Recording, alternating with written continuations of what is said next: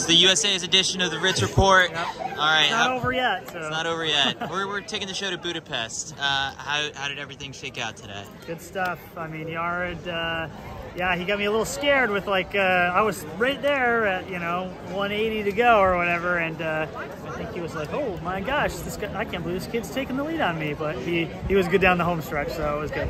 Was the race plan, I guess, like, that you guys discussed, like, just up in front? Yeah, I just was like, look, just do the same thing from the prelim, get to the front, don't really do anything, but start to ratchet down a little bit, and then just good last 300 meters. So that was kind of the goal, and so I think,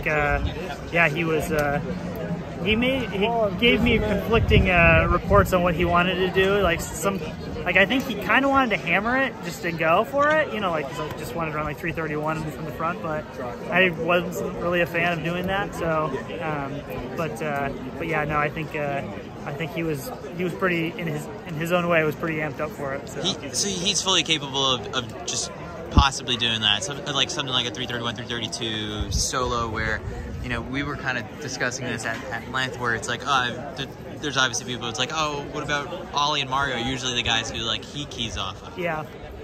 I mean, I guess here's by himself. He's basically like him and Mario are like old married couple. Like they just kind of like they're very different. But Mario takes care of everything. Yared just is like doesn't really know what's going on. Hello.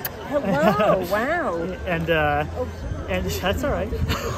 And so he he doesn't have Ollie, like in Mario here, but he's just, he really just was ready to go. And, I don't really worry about him, but at the same time, I was waiting for him at the hotel, and he was like 5 minutes late, and I was thinking I've got to come up and get him. And then it's like 55 minutes before the start, and I was like, hey, are you going to warm up, and so, yeah, I'm going, and so, yeah, I think he just, he's very chilled, nothing gets to him, but he's a killer on the track.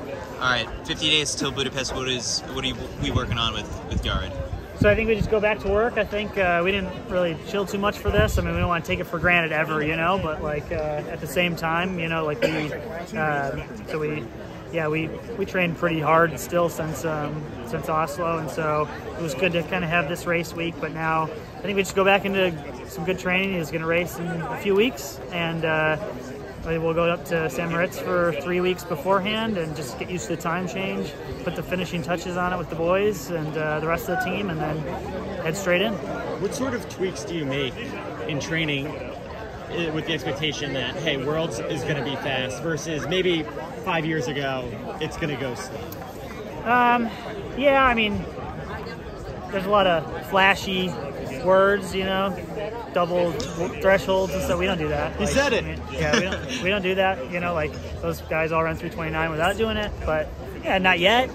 But like at the end of the day, we just try to do like all the appropriate things throughout the year and continue to let them develop, because like they are just developing still, and so we're just trying to make them really well-rounded and developed to the point that when they stop getting good, then we'll go there. But I always want to have somewhere for them to go, and so just try to get them really strong. I think all my guys could run really good 5Ks, and I think they could probably all run 145 for the 800 or something like that. And so they are well-rounded and developing, and that's kind of for this. I'm not going to prioritize Budapest over the Olympics and all those other things. So just trying to take that approach with them, that they're getting better every year. And so like changing, we want to be ready now in that 3 week period of time. But I mean, our guys are usually good to go he's right at 3:29 now, and I'm sure that they'll be able to run. We're at 3:47 indoors, and they'll have gas in the tank still, hopefully in September. Awesome. Appreciate it, Ritz. Yeah.